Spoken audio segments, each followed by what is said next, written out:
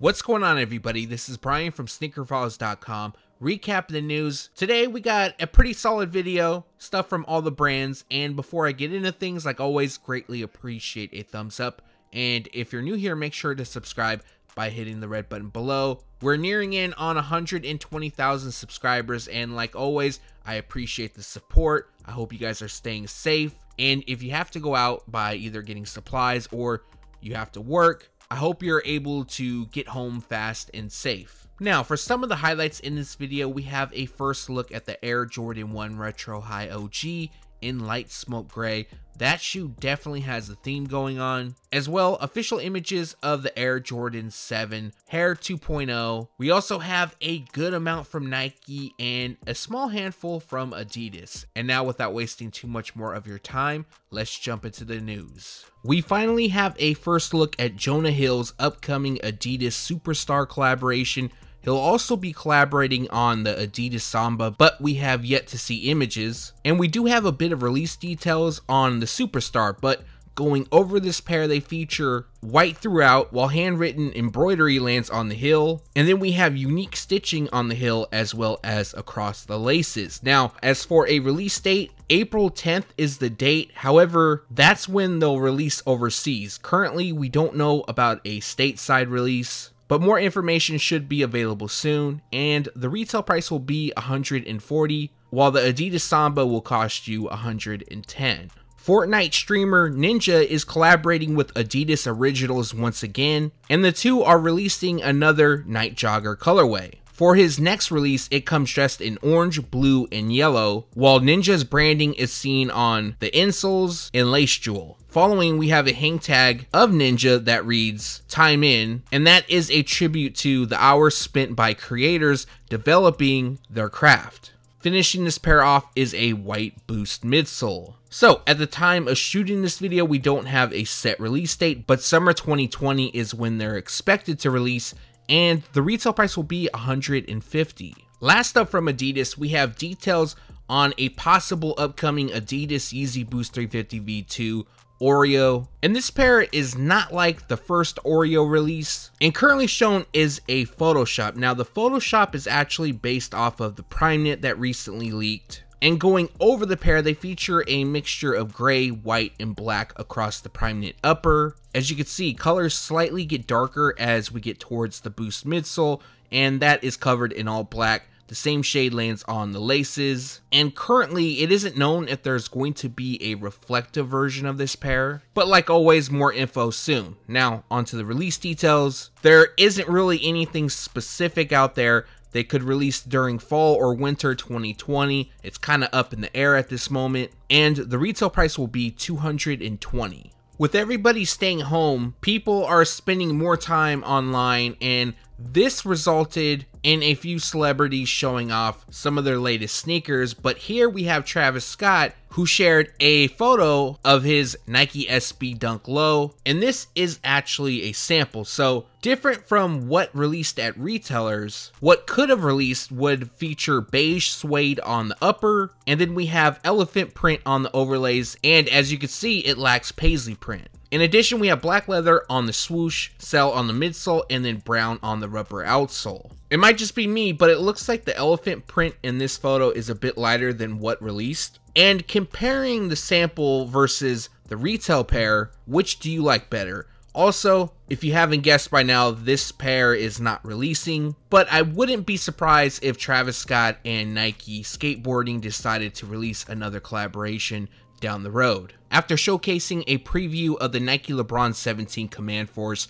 we now have more images as well as release details. So one of the things that we couldn't see in the prior video was the base, and as you can see here, it's a bit more colorful than expected, at least by myself. We also have Volt placed within the Air Max unit, black on the swoosh, and my favorite part about this shoe is the tongue, which is done in the same style as the movie White Men Can't Jump. And just to tie everything in, the Nike Air Command Force was worn by Woody Harrelson's character, Billy Hoyle, in the film. Now, if this is a pair that you're going to go after, they drop on April 17th. Retail price will be $200. It looks like Nike is releasing an upcoming space theme pack. Recently, we showcased the Kyrie 6, There Is No Coming Home, and now we have the Nike Air Flight 89, known as Planet of Hoops. So, going over the pair, they feature white leather throughout the upper, purple and infrared details land on the liner, and across the speckled midsole. Now, the highlight of this pair is 3M reflective and glow-in-the-dark detailing throughout. I'll make sure to throw images of both in this video. And then on the tongue, we have the Court Planet of Hoops. Court is crossed out, so we just have the Planet of Hoops. We also have some interesting insignias on the inside of the tongue. And then on the left heel, we have Planet, and on the right, we have 800165. So I wasn't able to connect that string of numbers to anything, but if you're able to, make sure to leave a comment below and let me know so I can share it with everybody else. Finishing this pair off, we once again have a space theme on the insoles with Nike branding. Now, at the time of shooting this, we don't have a release date nor a retail price. I know that's been the theme of most shoes in this video so far, but they are expected to release and they should be coming soon, and once more information is available, that will go into the following video. Release details for the Stussy Nike Air Zoom Spiridon cage has arrived, and this includes 2 colorways. Those 2 colorways, which will release this week, comes dressed in pure platinum, black, and white, while the second features fossil and black. Now, as for the release date, March 27th is the date. They will release at select chapter stores and on Stussy.com at 1 p.m. Eastern Standard Time. So, my whole thing with this is, I'm not sure how they're going to do the release at their chapter stores since everybody is supposed to be staying home. Maybe they're going to cancel their in-store release, but it has yet to be announced. I tried to do some searching, I couldn't find anything, and this was all the info that was presented at the time of shooting this video. Now, there's also another Air Zoom Spiridon cage that will release. That pair will come just in black, cool gray, and white. Also dropping is 2 colorways of the Zoom Spiridon KK and a pair of slides. Now, there isn't a release date for those models as of yet, but we should have more details soon. And the retail price for the Spiridon caged is $160.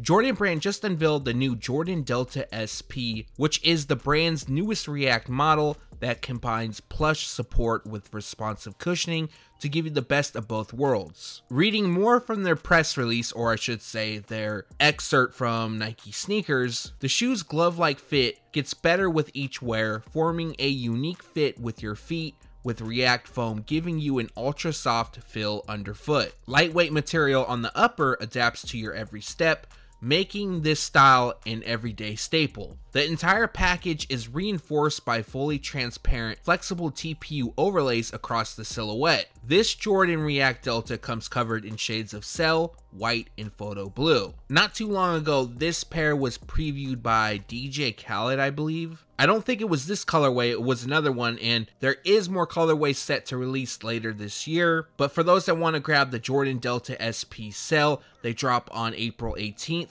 Retail price will be $150. Jordan Brand's spring and summer 2020 lineup doesn't just include hyped up or popular releases. Sometimes we have something simple and clean. So the next few shoes I'm going to cover in this video will be exactly that. And first up is the Air Jordan 1 Low in black and white, using black leather across the upper, while the same shade lands on the mesh tongue, laces, and outsole. Following, we have white, which is used on the branding located on the tongue, insoles, swoosh logo, stitch wings on the heel, and midsole. So a very clean and straightforward look. Sometimes it's nice to have something like that in your rotation. At least I think so. And as far as a release date goes, there isn't one available, and more than likely there won't be. They'll just show up to retailers whenever they do, and then from there they'll throw them on the shelves. But if I had to guess, basically any time now. Keep your eyes peeled to retailers like East Bay, Foot Locker, and when they are available, the retail price will be $90. For our second and third simple release from Jordan Brand, part of their spring summer collection, is the Air Jordan 1 Mid Triple White and Triple Black. Now, this isn't the first time these two have released. Not only that, we've seen both colorways released, but with simple, but the two seem to stay in Jordan Brand's rotation. It seems like they release every 6 months, but going over the two, both come constructed with leather throughout the upper. The Triple White pair features smooth leather throughout, and then if you look closely, tumbled leather is used on the overlays, and we have the same setup going on for the Triple Black pair. However, you can see the tumbled leather a little bit more. Other details includes either a white or black midsole and rubber outsole, as well as the respective shade covering all of the branding. Currently, the two do not have a release date soon, and retailers should be getting them in anytime now, and once that happens, they'll throw them on the shelf or list them on the website. So basically, expect them anytime now, sooner rather than later. Retail price is set at $110 each. On-feed images of the Air Jordan 3 Animal Instinct 2.0 has arrived.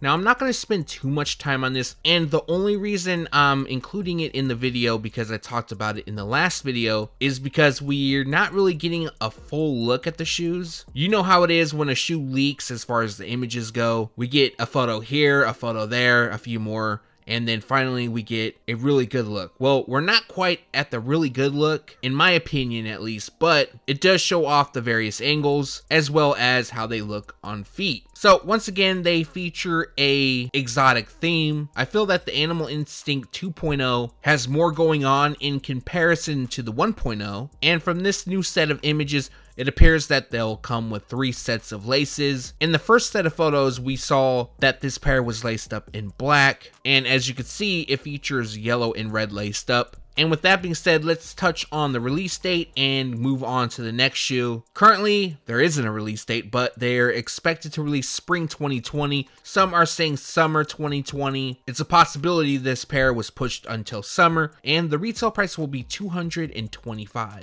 Next up, we have official images of the Air Jordan 7 Hare 2.0. It appears that the release date on this pair has yet to be pushed back, which is a good thing. That is, of course, if you like the shoes. And funny enough, Jordan Brand's actually calling this the Air Jordan 7 Hare. They sent out an email to a lot of people, and instead of calling them the Hare 2.0, they just called them the Air Jordan 7 Hare. I just thought that was funny. I personally would rather see the OG Air Jordan 7 Hare released than this, but that's just my opinion. And obviously, the overall look is inspired by Bugs Bunny, but it does feature some elements from the OG Air Jordan 7, including the style code stamped on the sides, and the unique design seen on the insoles, as well as the shades used on the insole, shield on the heel, and outsole. So, releasing April 8th, retail price will be $250. Also, this will be a tier 0 release.